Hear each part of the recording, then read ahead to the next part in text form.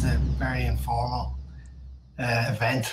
It was billed as a round table, but I'm not sure who else is around the table here. So we can chat among ourselves about where we see IoT is going, or if you have any other interesting topics. I threw out a few topics over the last couple of weeks. But welcome anyway to this discussion. My name is Ronan Quinlan. I'm delighted to moderate this panel with Siobhan. It's going to be an interesting discussion today because IoT is such a wide technology commercial area. We can talk about things like technology trends, what it means for society, what's Ireland's future. If you're an investor in this area, I can certainly give you my pointers because I founded a company, of course, in this area, and I understand very well the financial numbers around it. So I'm the co-CEO and co-founder of Taoglas. We're an Irish headquartered company. We specialize in IoT with operations worldwide over in the US, China, Taiwan. And we do digital transformation using IoT from strategy to design, build, deployment, and services. And we have a big focus ourselves on wireless IoT. And then let's get the other preamble out of the way, because there may be folks that don't know what IoT is. So certainly when I talk to my family about it, I especially people that not in the industry, they have no idea what I'm talking about. So let's try and explain what IoT is from my point of view. So here's my overview of it, okay, and then we'll get going. IoT, I think, stands for the Internet of Things. But what does that really mean? It's a bit inadequate to describe what is IoT. It's around how it complements our daily lives and society. It's how it interacts with our life. It's about making things easier, more convenient, transforming processes, making better ROIs for companies, and real-time intelligence, convenience, safety. In the 15 years that I've started my own business, I've witnessed the change in exponential growth from what might have been called ICT or machine to machine, the areas around PC computing, and to the fact that now these devices are embedded in the world around us. You don't need a computer. It's all embedded in the world around us, and that's how we at Taoglas started off with the antenna business. And I think the big change in the last 5 years is the rise of the cloud. And in fact, the cloud has enabled the true ability to really integrate this wireless or connected technologies into the world around us. Whereas when we started off, it was what we used to call thread in the shed. A guy being in the shed, electronic engineer, designing a couple of boards, simple tracking devices, and now things are way more complicated, way more interesting than that. So that's my initial thoughts on IoT before we might talk about certain topics. What does the people on the call think about that? And before we move into any other topics. Ron. Hiya. Aidan O'Driscoll, how are you doing? Good. Ron, in the whole area of telemedicine, it seems going forward, I know COVID has advanced it significantly. IoT is probably going to have a huge role to play. Yeah. So in that particular area, let's describe what I would say the markets for IoT, and how telemedicine, connected healthcare looks in that bigger world. So there's probably four key markets, four vertical markets today for IoT. You've got industrial, which is your typical factory, automation, vending machines, all that kind of stuff is a huge market. It's been around forever. That's all getting this industry 4.0 thing going on. And that's really happening. You've got smart cities, which is your smart meters, your smart lights, your smart buildings. You've got connected health, which is your telemedicine there. And that has probably the highest growth rate. I was just brushing up on some numbers for today, and it looks like in terms of connected cellular devices, it's at least an 18% growth rate year on year, easily. And we would see that in our own business, and it's a fascinating area. So in terms of how COVID has impacted, it's probably accelerated things more than anything. I wouldn't say, I think it was happening anyway, but I think I know from working with some startups in the area that there's more trials going on. But I think the overall use case was always there. In terms of telemedicine, if you're talking about consumer side, patient side with those kind of video interviews, we wouldn't be that familiar with that area. We would be looking in our own area at connected devices. So that's an area we know very well. And the idea is to keep patients out of hospitals. So it's a perfect return on investment. That's the thing with IoTs. A lot of great ideas out there, but which ones can prove an ROI? And can anyone tell me what the largest, highest volume connected healthcare company is right now? Fitbit. Okay, outside of your end user, okay, your typical consumer. I'm talking about more like a profession, because I wouldn't know that as well. Some guys, I'd say, but in terms of an actual medical grade solution, Philips. Close, yeah. Philips is in there, but the number one is ResMed, and they do connected sleep apnea and ventilation. But sleep apnea are the devices, and it's very interesting to see that, because their application is about connected sleep apnea device. Those positive air pressure masks to help with people to have trouble breathing at night. In the US, insurance companies will pay for the patients to use those devices at home, and they're checking whether they're using them or not. And of course, if they're using them, they stay out of hospital. Now, if we could have a similar quarantine detection system, I think we could do very well for COVID, right? So there you go. It's not, and then Philips Respironics is actually number 2 in that space, but it's in that very specific vertical of sleep apnea, and that's the large. There's literally more than 20 million connected sleep apnea devices worldwide right now. So it pays to do your market research, I think I've found, and there are market research companies out there that can give you better insight into which verticals are really happening, not just the hype, but who's actually shipping in volume. That's the way we would look at it. And are they growing, Yeah, I mean, obviously the COVID situation has seen great demand in certain aspects of that. I'm heavily involved with an IoT company doing air quality monitoring, which isn't actually detecting the COVID virus itself. It's just a number of parameters that would actually signal a likelihood of the virus to exist. CO2 levels, temperature, ventilation, and a few others, and provides a statistical indication that this would be like a breeding ground for potential viruses, COVID included. So air quality monitoring, obviously super hot at the moment. In terms of the IoT space for emerging markets, and that would be either a range of sensors or a single sensor that can do multiple readings.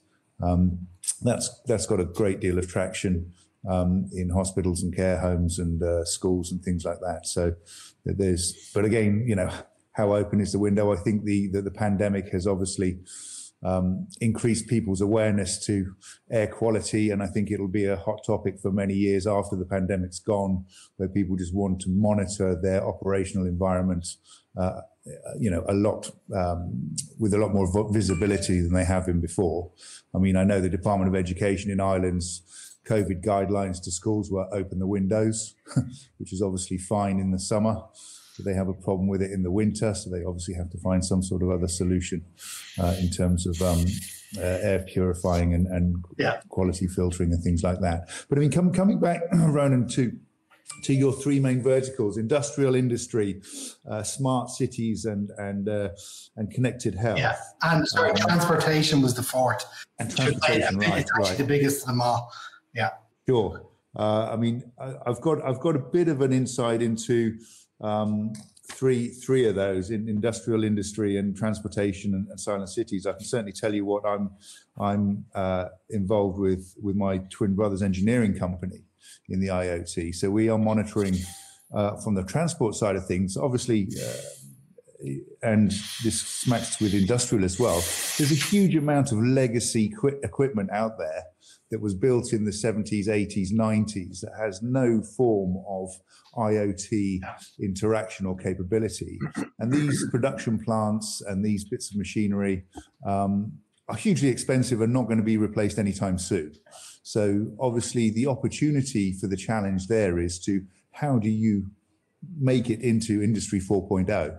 And get it to be able to talk to the cloud. Yeah. I mean, there's a massive sort of impetus now on CBM, which is condition-based monitoring. Yeah. So to get to the machine before it fails, because a failure costs so much money in big industry, that condition-based monitoring is a real hot buzzword at the moment for everybody, from facilities management guys to JIT production lines and things like that. So the ability to invent a sensor, whether it's vibration or temperature or oscillation or CO2 or whatever. Can you give us some insight into the sort of innovations you're seeing at sensor level? So I mean, we have a business case that if there's a request for more than 5,000 units, we will go ahead and build a particular sensor to monitor a particular condition. So, and actually we are overrun with, death by paper cuts of people wanting to monitor very specific things. And the business case doesn't often mar the sort of the investment required to come up with this sensor. So we kind of put a hard stop at 5,000 deployments is the minimum that we will do before we actually start looking at tooling and things like that. What are your sort of business issue and business case in terms of where do you want to put your resources? So looking at it from a CEO point of view, I want to put my resources, my teams, on projects that are, good bets, right? Sure. And then I will look. This is my own personal view, but I will look at, is this company a leading company in that vertical? That's very important, and therefore, even if the volume is low, you're in there now. You've got that beachhead, right? And you can really upscale. And ultimately, we would say, listen to those customers. What do they need, and can we create value for what they need beyond a single, single widget? Exactly. Multiple widgets is good.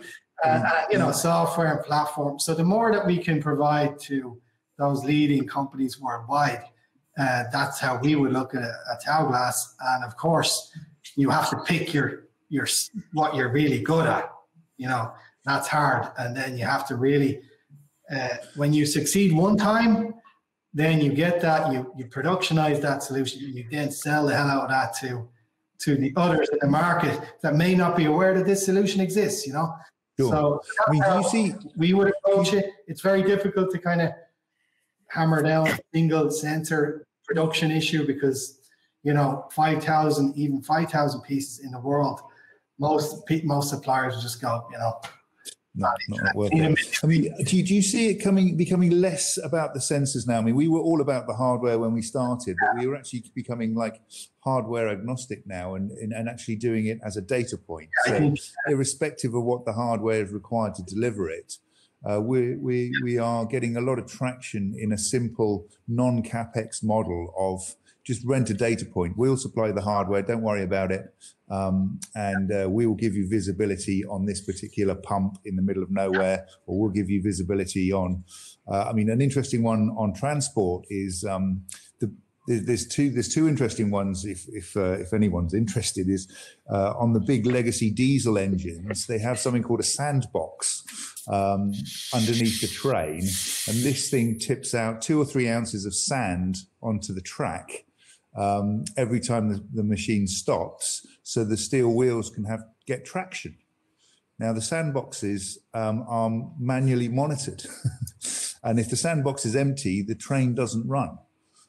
Because you need the traction from the sand to create the friction to get this big locomotive off the ground. So we are engaged with a number of sort of Taoglas train operating companies to actually monitor a very simple thing, which is the sandbox, the level of sand in the sandbox.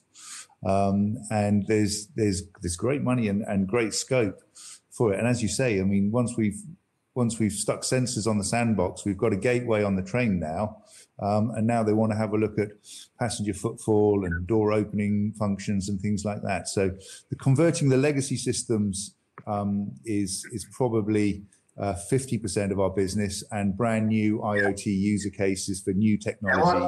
What is very interesting is every case is unique. You know, if you go out there in the market with your own thing and you think it's the best and your engineers think it's the best, your customer will still say, I need this other thing here, right? So we try to build up, you know, toolkits and platforms and bits and pieces and say, right, well, here's what we have, but you know, let's talk about what you want and write it up in a statement of work and you know, charge for that, because ultimately it's about what the vertical need is, you know, and you'll never know it, we'll never know it exactly the way the customer that's the leader in that industry is. And so what we can do though is to learn as we go along and improve our offerings. So that's how we see it. You know, we like to kind of listen and write down the requirements. It's still very difficult, you know. The new use cases coming out in the really advanced stuff around machine vision, and you know, you need machine vision, say, to detect an event, right? So you've got to train the camera, right, the equipment to recognize that event. So you got to have people to record what's going on. You got to have people to tag them. You got people to understand what are we looking at. You've got the end customer has to help with that. Then you've got to add 4G connectivity to it.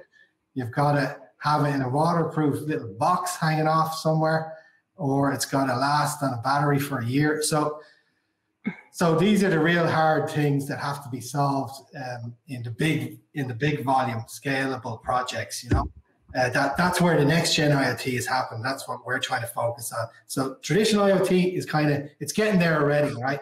As you say, you stick a gateway on it, you stick a monitoring device, and it becomes about the software. What we're trying to do is go for the next level up, which is that machine learning, additional human intelligence as to what's going on, and then combine it in one box. You know, is that more about predictive analytics on based monitoring, or is it real time decision making? For example, right. We have a project in the US around detecting how well the container is packed. You know, are people, you know, you've got to actually get it.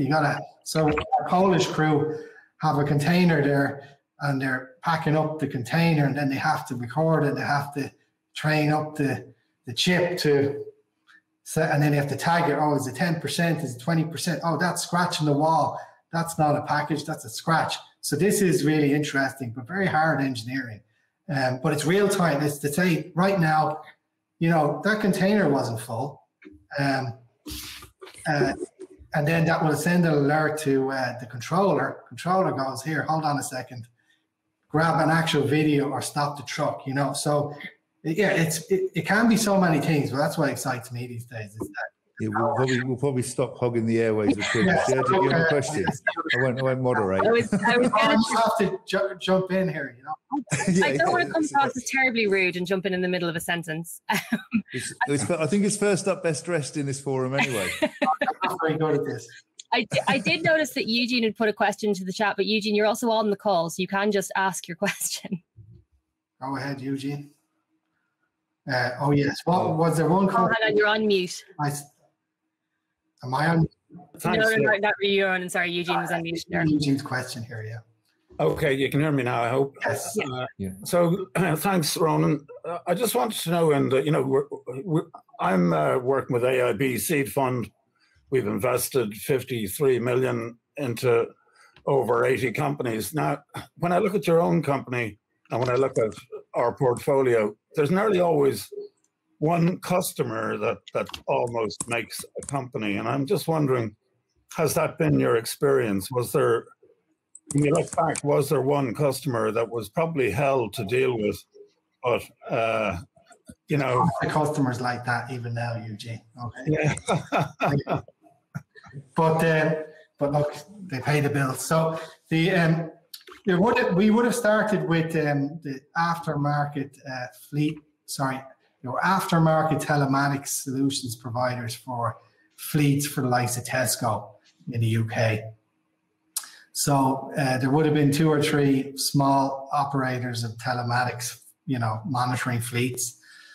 And yeah, they gave us a chance to use our antenna solutions, and you know, we rocked up there and we showed them what we had, and they used us. And I'll always appreciate that. You know, they gave us that opportunity. But really, we set up the business so that we were online sales from pretty much day one, you know. So that was something that I would have had experience beforehand. That it's important to, when you're starting a business, is to make sure that you're not dependent on one customer for success, you know, because so we kind of, if it kind of half answers your question. So yes, there was a few, but none of them were, when I look back on it, none of them were transformational. The big move would have been when we set up in the US, and then we got larger and larger US customers. You know, that's where we got the scale. Thanks very much. I'll let other questions are coming your way. So thanks, appreciate that. Okay. Hi, Ronan. Chair Heffernan here. How are you? Good. My question was a kind of a general one. It was interesting when you mentioned ResMed, because that was Bianca Med, wasn't it? Which was Irish, or at least it's part of it. Yeah. And I was just thinking that. And then companies like yourself, obviously global leaders, and just to understand how much of it is here, how much is Taiwan. And then there's 1 or 2 others like this Taoglas. I don't know if you've heard it, Galway company. Just views, I mean, obviously good companies. And people like Ed Harty's on here, who's from Dairy Master, who just, so I'm just kind of interested in the whole Irish capability, and that there's an interesting capability here. Yeah, well, ResMed's an interesting one. Like, I can't say too much about them, put it that way, but a very good company, very Australia, San Diego, actual headquarters, you know, very engineering oriented, but very business oriented as well. And actually still owned, I believe, and run by the founder's son. I think he's got a good Irish name. I can't remember his name, Nick something. But very good, very strong. They acquired Bianca Med. Bianca Med, yeah. But ResMed is like in the tens of billions now in market cap. We would have obviously known ResMed for many years. So fantastic company. It's just an example of who's the real leaders. You have to really do your research. It's not some other global brand. It's these guys. You know, they're very good at what they do, and they've rebranded their business, I believe, as the #1 connected healthcare company. You know, so sorry, you mentioned other companies in the ecosystem in Ireland, like would have dealt with, would have talked with the guys at Taoglas, all right, and would respect what they're doing with their with their tank monitoring solutions and so on. And Ed Hardy and Derry Master have been down there a couple of times. Ed has one of my ex-employees down there, and doing very well down there. So there is a ecosystem, all right, and we are very good at engineering and technology, and we're really, really good at it, and we're quite dedicated, conscientious, when we deliver our solutions compared to some cultures. Yeah. I think that stands to us, and I think we can do a lot more globally, I have to say. I think the med could be the answer for that, obviously, because we have the really good indigenous and multinational medtech device companies in Ireland now, and they could be the real key to scaling up more, larger volume IoT companies in Ireland. Okay, just on the chat here, Philip Hendricks has a question. He says, MedTech, do you see any movement on patient power, i.e. when the patient owns their data or signal and may or may not want to share? We wouldn't see that on our side so much, but there's a lot of protocols that go into who owns the data and how to anonymize the data. So typically you have to anonymize the data from the devices, and you cannot link a patient's data beyond whoever that I'm sure that patient doctor confidentiality is in there, but typically the actual solution providers can get an aggregate. They get access to the aggregate data, so they can do things beyond that, but it's common practice in the industry.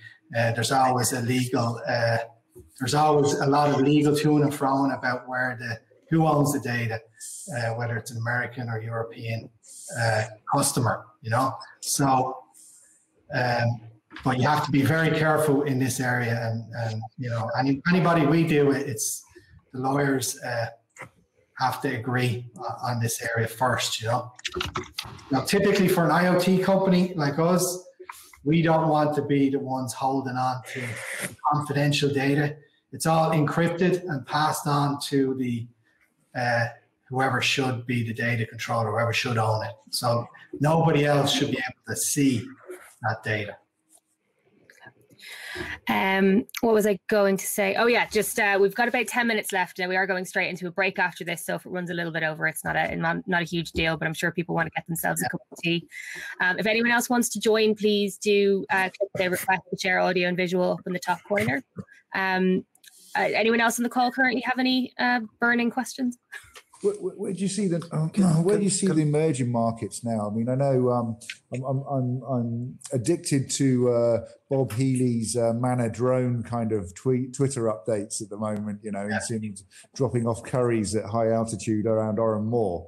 But I mean, what do you see the next sort of emerging spaces for IoT? I mean, you could say everything, obviously, but I would be very bullish on machine vision. Machine vision. That would be the big one for us. Around AI on vision, and audio as well. Smart speaker audio technologies.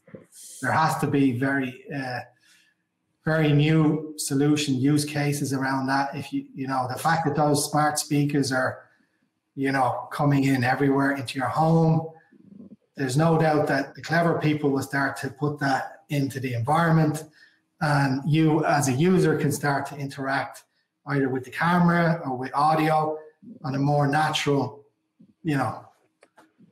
language, natural behavior. So that's what we're looking at, is those underlying technologies. How can we provide solutions to integrate into a one box? I call it the one box solution, but adding those extra dimensions of intelligence, and you shouldn't need to look at a screen to do IoT or to do technology. You should just be able to talk or the camera or the sensor should recognize certain behaviors. I think that's the kind of broad vision.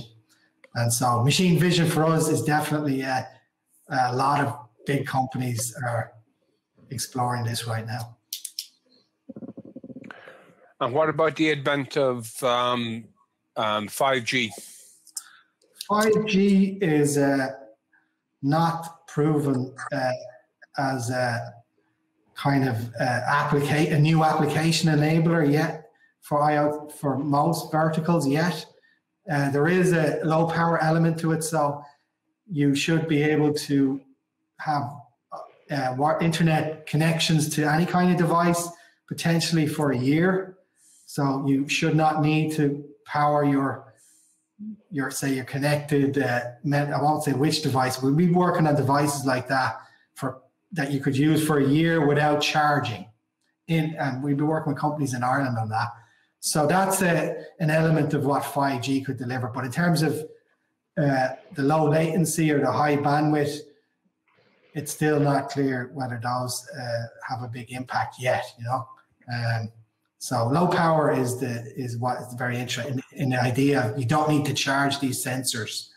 You just, you know, peel and, you know, just place it somewhere and it should work for 1 to 5 years. That's kind of the holy grail. Ronan, can I maybe ask you a question about scaling, you know, an IoT company through international partners? I have, you know, investments in ICT and IT and software. I find that picking international partners can be very difficult. You know, you spend an awful lot of time trying to find the right partner, and it can be, you know, good and bad. Most of my experience has been bad in one particular company. How have you found that? Oh, it's really hard, and you have to keep, what is it?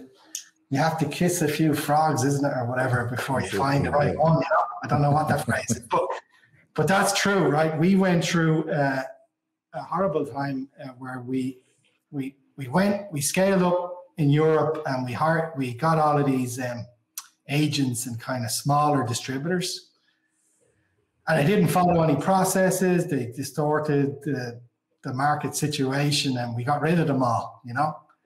But it was hard to get rid of them all, even once you got them in, you know. So we're kind of version 3.0 of our channel management.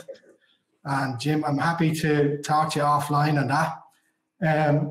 Basically, you know, it's hard, and you as the if you're the business owner or the CEO, you need to manage that and be careful with who you bring on as a partner, because if they don't have good processes and a good company culture behind them, they can really screw your brand up and you know, with your end customers. And that's something we've learned, to be very careful. So now we try to work with global companies that have well established. They might move slower, but they're not going to screw you around. Okay, thanks. Yeah. And one final thing I have, Ronan, is remote secure access. Yeah. How are companies going to start dealing with that? Do you mean in terms of? There I am, and I want to make access into a company using a device. How secure will the companies be on their side for people trying to get in? In terms of like a sensor or something that's in the building. So this is you know, there's like 3 aspects to that security question. There's from our methodology anyway, you've got the hardware, so you have to, you know, harden the hardware, as I say. So we have like an encrypted chip that sits in the hardware that stops rogue actors getting into the hardware. That hardware is pre-programmed only to connect back to a certain server, so it can't be rerouted. The transmissions. Then you've got this kind of security development life cycle. So you have to build in the security design processes into your solution from the start. What's the threats? What's the assets that you're protecting? and you have to have like a review meeting with with your management team and with your engineering team on new releases, and I forget what the third one was, but there's basically an approach needed for security. No device is 100% secure. That's for sure, right? So you're always going to have a risk, and it's just how do you, as our security engineer says, it's a journey, not a destination. So you just have to have that in your processes when you're engineering these solutions and review it constantly, and use the best approaches. So you have to. Another key point is to have your devices must be able to be firmware upgradable over the air. So let's take the analogy of your notebook or your computer. You've got these patches coming through all the time. Your server is being patched. The same thing with your IoT device. You've got to be able to patch that device as new vulnerabilities are coming on board. Our security researcher, he goes on the internet and he goes on those forums and he tries to find what the latest hackers, vulnerabilities are. You got to be proactive about that. But ultimately, cellular is a bit more secure than maybe Wi-Fi or LoRa, because to a certain extent, you can trust more the security policies of a Vodafone or a large global operator than you could somebody just installing a local network. So there's a lot of layers to that. I think on some of our sensitive installs like MOD and the data centers and things like that, where they want to just monitor stuff, they won't entertain it at all on their network. You have to come pre-bundled on your own network, contained.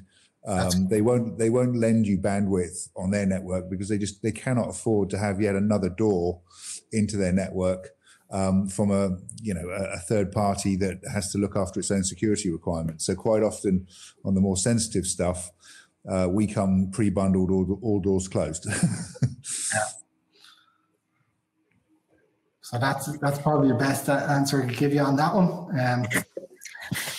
Eugene left a chat or question in the comments, but he already had to go. So is there anyone else on the call or in the chat who has any other questions or insights? Aidan McGuinness in the chat asks, any views on IoT and Sigfox? Sigfox is a very interesting company and technology. I've actually visited the headquarters there, and they have a very good technology for certain applications. I know the guys at VT Networks that own the Sigfox network, and really good guys in Ireland. And they've done very well with certain applications, like I believe it's in the postal service, areas where you can monitor, hundreds of thousands of possibly parcels or crates, and that they do it in a much more cost-effective solution than any other technology. So you really need to look at your application. But I do rate the technology, but not for all applications. You need to look into what are you trying to achieve with it. But the VT guys would be able to tell you that. And Dermot Murphy, apologies, Dermot, I missed your question earlier.